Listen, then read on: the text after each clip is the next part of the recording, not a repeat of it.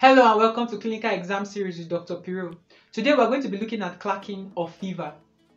I want you to note the following when you are interacting with patients. 1. Do not use technical terms when you are interacting with patients, as you might confuse them. Patients and diseases do not read our textbooks. Also, in the exams, it's better to use closed-ended or semi-closed-ended questions such as "Do you have fever?"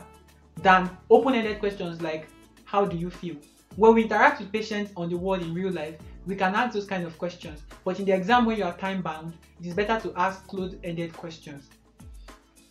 When you clerk fever, these are the questions you should ask. When did it start? For how long has this fever been? Is the fever high, as in is your body hot or your body is just warm, in which case the fever is low? You should also ask for associations of the fever with the fever. Is there chills and rigors, in which case the patient is shivering and feeling cold? You can also go ahead to ask about the pattern of the fever from the history.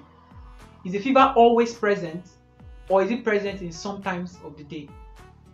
Now we'll go to patterns of fever subsequently. However, the normal body temperature is an auxiliary temperature of 36.6 degrees to 37.5 degrees in adult medicine.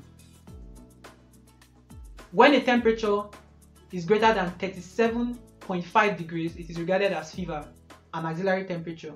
Fever is also described as a rectal temperature greater than 38 degrees centigrade. An oral temperature greater than 37.8 degrees centigrade is also regarded as fever. When the temperature is 35 degrees centigrade to 36.5 degrees centigrade, is regarded as subnormal temperature. When it is less than 35 degrees centigrade, it is regarded as hypothermia. Fever of 37.6 degrees to 38 degrees is regarded as low-grade fever.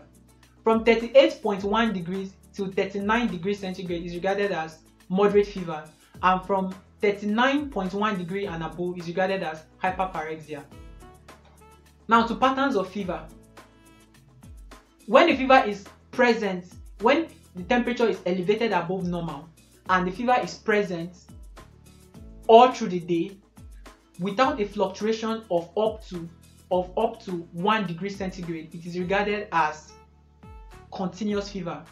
For example, when you have a temperature of 38.5 degrees all through the day and the lowest you record is 38.2 degrees, the fluctuation is not up to 1 degree centigrade. Therefore, we call this kind of fever a continuous fever.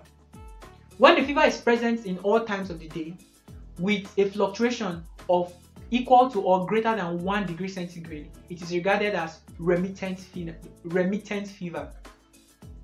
When the fever is present at only some times in the day, some points of the day, it is regarded as intermittent fever. Intermittent fever is further classified as Quotidian, Tertian, Quartan, or Pel-Ebstein. A quotidian pattern of fever is when there is alternating days of fever with days without fever. So 24 hours you have fever, and then the next day you don't have fever, and then the next day next 24 hours you have fever, and onwards like that. Alternating days of fever without fever is regarded as quotidian fever. When there is a day of fever, 2 days without fever, a day of fever, another 2 days without fever, is regarded as Tertian pattern of fever. When there is a day of fever, 3 days without fever, a day of fever, and 3 days without fever subsequently, it is regarded as a Quartan pattern of fever. Pel-Ebstein fever is when there is 3 to 10 days of fever alternating with 3 to 10 days without fever. This pattern is usually typical in Hodgkin's lymphoma. As a final word on fevers, I want to tell us about how fever stops or how fever resolves. When a fever resolves suddenly after an intervention with a drop to the baseline temperature, it is regarded as crashing of fever by crisis.